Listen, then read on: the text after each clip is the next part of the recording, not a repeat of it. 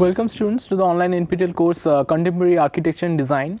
In the previous two classes we are discussing Brutalism and Metabolism, and in this class, as we were talking about before, that Metabolism and Brutalism sometimes fuses. In some cases Metabolism and Brutalism can be an isolated example. The building can only fall under Brutalism, where there's only the style of the architecture was derived from the aesthetics of the brutalist principle, or it can only be within the metabolist style, where the functional principle are coming from only served and unserved. But sometimes it can these two can blend with each other, and today we'll talk about of this new design where metabolism design style where metabolism and brutalism are together, and especially with the example of Indian context, because many of the Indian architect Indian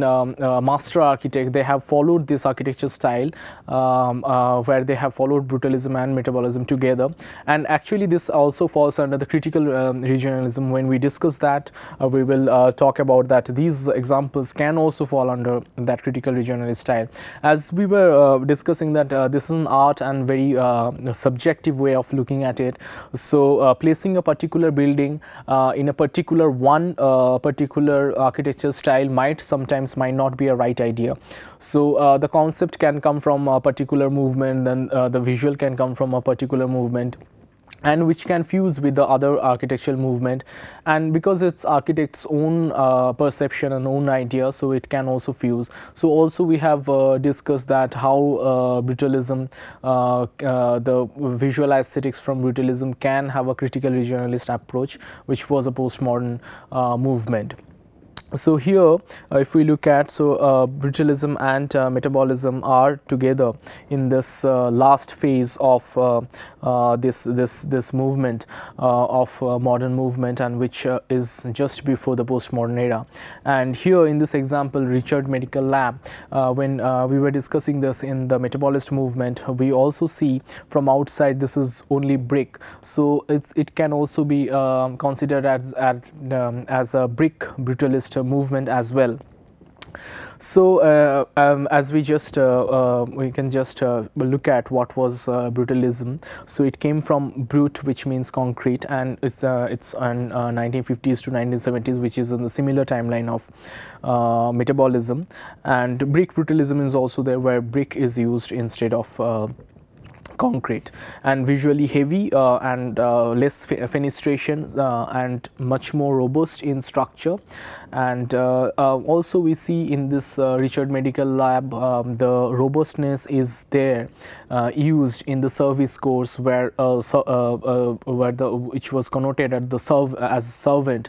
The servants looks very robust, and they take the load, and visually they take the load of this served spaces. Because of this Richard Medical Lab, because of this corner was chamfered from this served spaces, it looks like this is holding on to the servant spaces, and this becomes a module of a Richard Medical Lab designed by Louis Kahn. So that robustness was added here in this service spaces. So as in the Yale Art and Architecture Center by Paul Rudolph was designed in the similar way.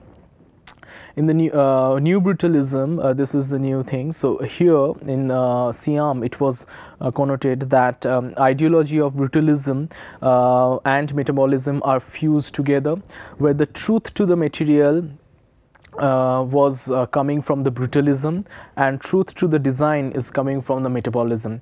What is the truth to the material? Because brutalism is talking about the pure concrete's texture and color, so there was no plaster. Similarly, if it goes for brick brutalism, there was no plaster. And then the stonework in B.V. Doshi's work in IIM Bangalore, there was no plaster. So the material will be shown as its own aura and own values and own visual qualities. And the truth to the design is the process of the design is divided in the servant and served. So when we create the bubble diagram, we think about that, how this services will go, where the servant spaces will be there. But generally in the previous design, we used to hide the architect used to hide the service cores, because there was a notion that service cores or the servant spaces, they don't look good. The aesthetically served spaces are much more higher in value, but that was not added there. So there was true emphasis was given to the both the thing, and both the element which is servant was given its visual emphasis. Services were also served spaces were also given the visual emphasis, and they were designed in a different way. So that's why the truth to the design was there. And it also follows a design principle where the service cores or the servants will be designed and they won't change, and modularity will only come within the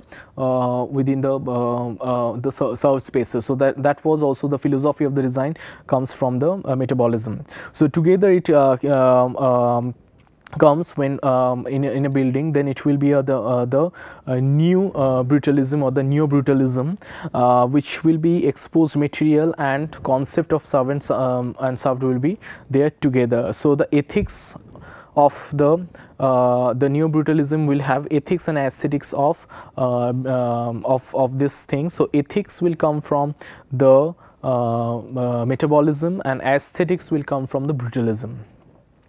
Now in this we have also seen this the servant and served spaces are visible from outside, and they are treated in a different way, so as in the Richard Medical Lab. So and also all the fenestrations are there, but this is there in the served spaces. In the servant spaces, they are very robust, and they are visually robust, and they are going protruding out of this served spaces.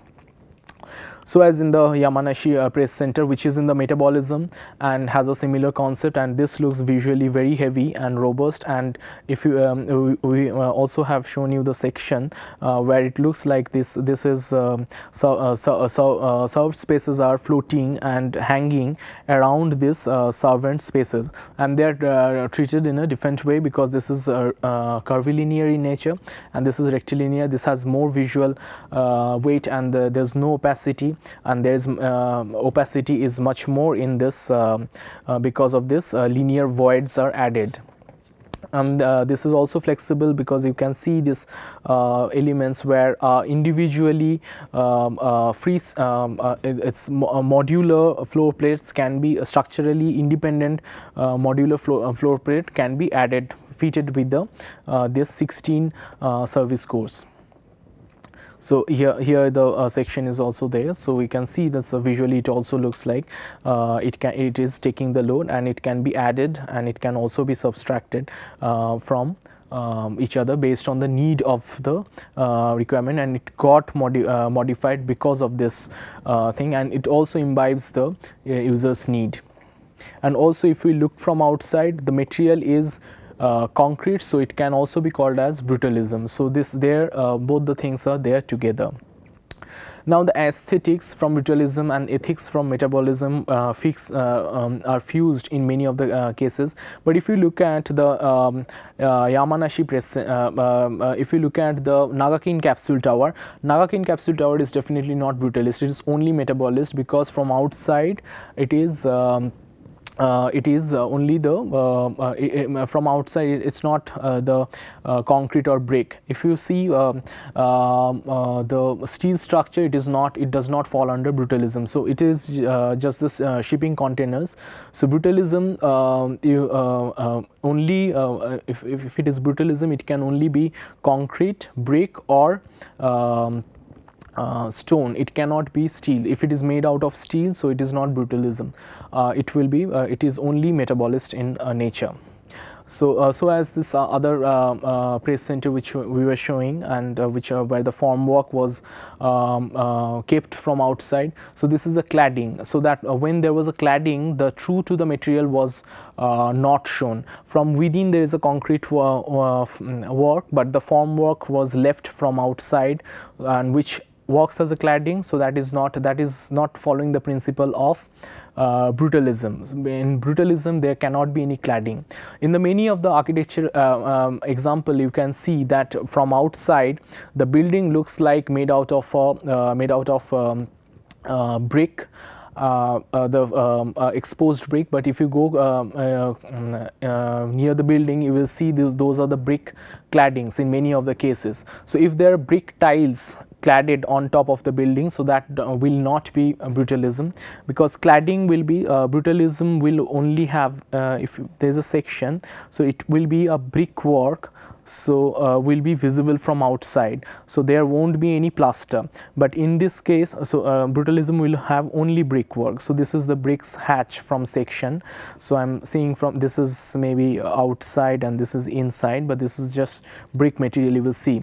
But if this is you are seeing a plaster from outside of the brick, and then there another layer of brick cladding which from outside looks like brick, but these are brick tiles, so that won't be a brutalism, because that's not becoming true to the material. So material is hidden, and then you are applying plaster, and then you are applying another tiles which looks like brick.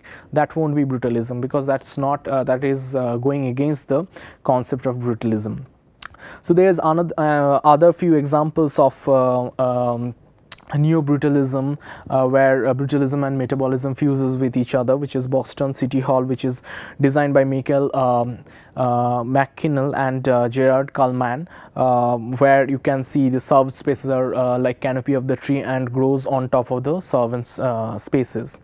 And another example, now in Indian context, many of the famous Indian architects of modernist late modern era are following this architectural style. So Raj Rewal is one example is one of them. So you might have seen this building. This is State Trade Corporation in New Delhi Janpath, which is designed in 1989. So you can say this is a postmodern era started, but in Indian context, so we still followed a particular Indian architectural style. So here in postmodern era, this kind of architectural style was there in India, and it can also be connoted and placed within the critical regionalist style of many other architects' work, but not especially this building, but other buildings which was followed this architecture style can also be critical regionalist and continued within the postmodern era.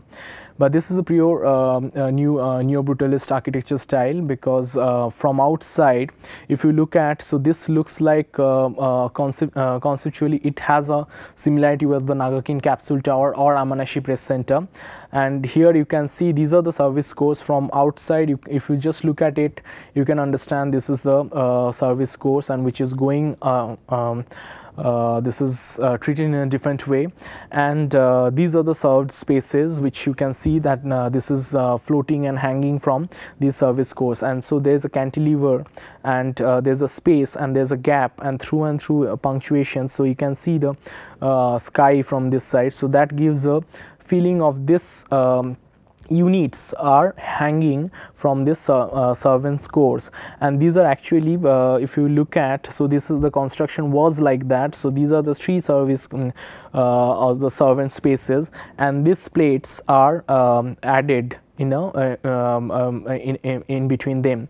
And if you look at, so they are also changing in nature. So these plates are smaller, and then there was a gap, and two plates are bigger, so that also adds to the modularity of the building. But this is not modular, and this cannot be changed, and this was designed, but this has a visual feel of that it can change, and this the concept of servant and served is there, but it always might not be modular. For example, Richard Medical Lab, which is designed by Louis Kahn, is not modular. You cannot change it, and you cannot demolish the building, but it has the concept of servant and served, and they have he have used the visual style in a different, and they are treated in a different way, and servant spaces are given the due emphasis on the aesthetics. So it was also there in this Raj Rewal's building. And also if you look at, so this has much more visually robust and heavy look rather than this served spaces. So in the section you can see this service cores are there, and this folded plates of served plates are inserted between these buildings. So you can also see the visual connection and the relation between the Yamanashi Press Center by Kenzo Tange and Rajrewa's building in Delhi. Now another thing of neo-brutalism, and putting this example in neo-brutalism will not be very correct, but all the elements of neo-brutalism is there in this building. But also this building, the majorly this building is a critical regionalist building. When we discuss that, we will talk about how this is a critical regionalist building. This is by Charles Correa's Gandhi Ashram in Ahmedabad. If you look at the building also shows the exposed brickwork, exposed concrete work, and the material which is covering the roof, which is the terracotta tiles, and which is there was no paint and no other elements are added, because of the terracotta tiles are borrowed from the Indian vernacular architecture, where terracotta tiles are used in vernacular huts of village. So this was borrowed from there. So this has a regional connection of India. But if you look at, so this from material side, this is brutalist because exposed concrete and exposed brick are used without any cladding and without any different ornamentation and added on top of it. But if you look at all these services, so from the plan of this building, these are the module. This has a modular plan. This square plans of 1 modules are added on top of around each other, around a kund, which is a water kund, which is, if you look at the plan, it's available on net. The water kund is there and on the center, and different same elements of modules are added with each other. So that is following the concept of metabolism, where the concept of modularity will be there.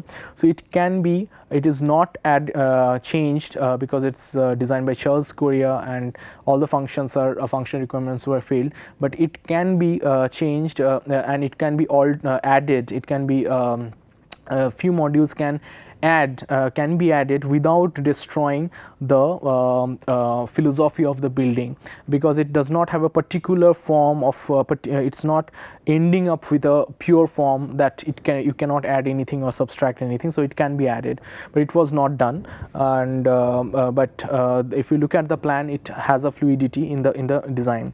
Now again, another thing is, when this building is there, so if around this roof the water will pass, because this it is pitched roof, or the slope is there, so water will flow in this direction from each and every module. So from between these modules, there is this rainwater will be carried in this shaft, which is running throughout and between this module, which is creating the structural grid or the beam. On top of this beam are actually this rainwater modules will be there, and you can see the section of the beam is like this. So from here rainwater will flow, from here rainwater will flow. So from here the water will be carried, and every water will flow from here. It's like water spout, and in the water kund, most of this water will go in the water kund, and it will be there in the central atrium or the courtyard, which is in the actually a water kund. So all this water will be these are the water channels, and water will be there. So these water channels are actually the servant or the providing the services to flow for the rainwater will pass through these water channels, and these are visible from outside. So these water spouts are actually a visual element, which is actually a servant. So this is in this form of this particular module, this sloping roof and this column plus this water spout has a lot of visual element emphasis in this design. That's why this design has a lot of has all the attributes of metabolism as well. Now another example of Sangats, this is in Ahmedabad by B.V. Doshi. This is the office, working office of B.V. Doshi. So here also this is exposed concrete, and here you can see the roof will flow the water, and the runoff of the water will be kept from this water spout, and this will go as a cascading fountain, and it will go. So this is exaggerated, this water, rainwater, the way rainwater is flowing, that is creating an element of design. So generally in the rest of the other design, so rainwater pipelines will be just a pipeline which will be hidden in the building, which might be even covered and cladded with some kind of a material. It can be a glass curtain wall, or it can be like metal cladding, but it will be hidden generally, or it does not, or otherwise it's just a pipeline which will not be exaggerated and augmented with the design element. But here in this design, it has augmented, and that's a design element, and you can clearly see how the water will go and how the water is flowing from the and it's creating a cascade, which is just a rainwater, which is generally in the other design, other building, it will be hidden. Now in the other example of Sept Ahmedabad, it's also a mixture of brick brutalism and pure brutalism. This is also done designed by B.V. Doshi. Here we can see the same the material of brick and concrete, which is visible from outside, and so this is brutalist in from aesthetics, but conceptually, if you look at the building has this element, and this water spouts are very big, and this from outside, this is the ornamentation of this building, and this comes like in the previous era, in the traditional and the classical age of European architecture. There was gargoyle, or in Indian temples also there was the faces of different animals. From the animal's mouth the water will come, and that is also a accentuation of this of how the water flows, and people will see that in this kind of design is there in the many of the temples of India. So from mouth of a cow or other animal, the water will come out. So that's rainwater which comes out, and but that is beautified, and from that it has been translated into much more modern element, and many of the Indian architects use that water spout as a element, how the water will go from the sky to the earth, and that was exaggerated in the design element. So here also in this clean and pure square cuboidal building, these elements creates a visual emphasis in the design. So that's all, that's why this concept of metabolism is also there. Now another example of Raj Reval. So this is a particular style which evolved from is followed in many of the architects of India. So IIFM Bhopal also has a brutalist style. So this is more of a brutalist movement because of style which is there in the in the building, and brutalism is followed in this building, and also similarly this arches, series of arches was translated into a modernist style. So the connection of again the Mughal Saracenic arch was there in the building, and the building also has a pure exposed concrete work which shows the brutalism. So in this building, it was I'm just discussing about the architects' work and their visuals palette. So sometimes in some of the building it will be more metabolist. For example, this is more the manifestation of metabolism is more here. It's blend, and then it is more of a critical regionalist building. Then this is a blend of both, and then this is also a blend of both. But here this is a pure brutalist movement, because we brutalist architecture with definitely it can also be connoted as a critical regionalist building, but metabolist influence is not there. But here in this building, this is Kanvinde's design. IIT Kanpur, and IIT Kanpur's many of the buildings are which has been designed by the AP Kanvinde is falling under brutalism and metabolism's mixture, and also this is a it can also be called as critical regionalist building as well. So if you look at this is the library building of Kanpur. If you look at the building from outside, the structural manifestation of the building is clearly visible. So here in this buildings, all these columns and beams are visible through and through. None of the building is hiding the column. In the most of the cases, if you look at the columns and brickwork will blend with each other, but brickwork is not blending with the column. So there was a gap and there was a fenestration so that you can see the column from top to bottom, and it becomes an individual pillar like structure, so nothing is hitting this pillar.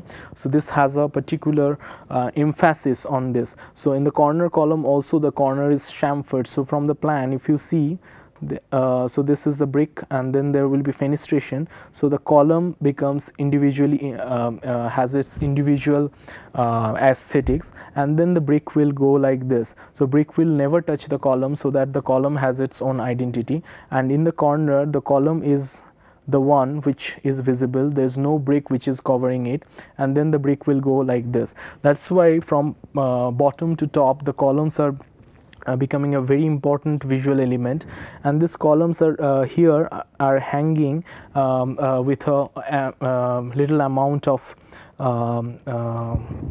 a beam from this side. So the beam is also not crossing here, joining this. So this is protruding out, and then the beam is passing through. So the column is becoming very the structural element column is becoming a very important element. And from this part to just hold this, there was a free column which is just hanging from going from passing through two floors and joining this. So and from here you can see the series of columns which creates that structural, which is taking the load from this bottom to top, and this shows how the load structure is followed. So this is column is here acting as a served, which is serving as a structurally, this is actually a servant serving this served spaces, which is the library spaces and the other spaces of the building. Now this is also a skylight which is visible from outside, and this is an element which is shown from outside. So this skylight is also an element of a design which is just taking the light from the top, and this is getting an emphasis in the visual emphasis in the design. But this is also a served spaces, and this served spaces is as it is getting an emphasis is also can be a concept of the metabolism. And also if you look at, so this from here none of this windows are windows does not have much emphasis, because windows are just here to create a visual gap between this brick and this concrete work, and in between there's a linear vertical window. So here you just see the volume of brickwork, and that is getting the emphasis, and windows are just creating between as a punctuation between concrete and brick. So there is a rhythm, concrete brick, this is going like that, and brick the window slits are just acting as a punctuation between them. So that is not becoming the protagonist, and that is not coming as a main emphasis. So together this building looks very robust and visually heavy.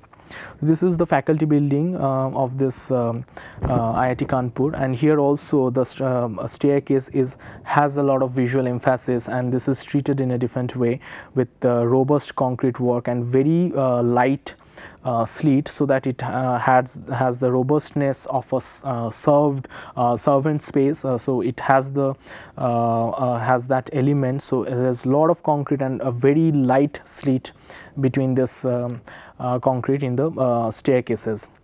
And also this is more dynamic element in the design. All these lines are vertical and horizontal, but here because the alignment of the staircase is in such a way that this has a dynamic line which is slant line. Slant lines are definitely more dynamic line than vertical and horizontal line, which we know on the principle of design. If the orientation of this staircase, the staircase orientation in the plan is in this way. That's why in this way, that's why the slants were visible. If the orientation was in this side, then the slants won't have been visible, so it will lose the visual emphasis. And also this is not, the staircase is not on the same line, so the staircase is recessed, so it has a different treatment. From outside, if you cannot see it from here clearly, but if you look at this photograph, this is as a working as a water pipeline, open water pipeline working constructed with the concrete. So from here the rainwater will come, and this is the channelizing the rainwater, and all over IIT Kanpur's design, so this kind of rainwater pipelines are there. So these all are rainwater pipelines from outside, and that creates the visual emphasis. So this is the rainwater pipeline which is going from top to bottom. So all over this building has this rainwater pipeline, which is the visual element. Even in this building also there are rainwater pipeline around in many places which are visible from outside, and when the rain comes, this water will flow from here. So this is also a metabolist approach where services, so this is a served space which is having its own design, is acting as a aesthetic element.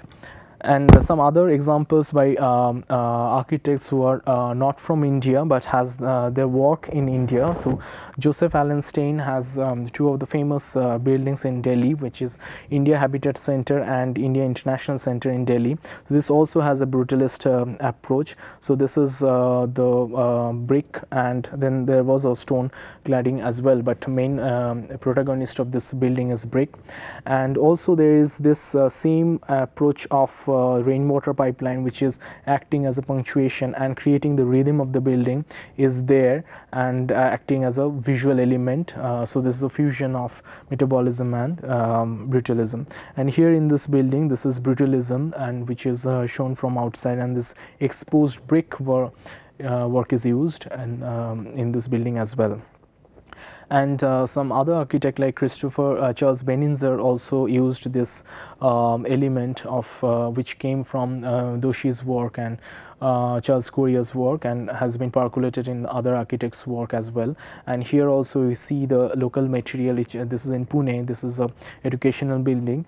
Of stone work is used to blend with the local stones which is available in the hilly terrain, which blends with that. So this also can be critical regionalist approach is there in the brutalist, because sometimes it can also be stone, which we have seen in IIM Bangalore's work is there in this design. So many of the Indian architects or architects working in Indian context has followed a particular style which works with the exposed material, which is concrete, brick, or sometimes stone, and uses few of the architectural elements like water spouts or the elements which acts as a rainwater pipeline made out of concrete in the cases of taller building like Kanpur has been used in the Indian context. Thank you.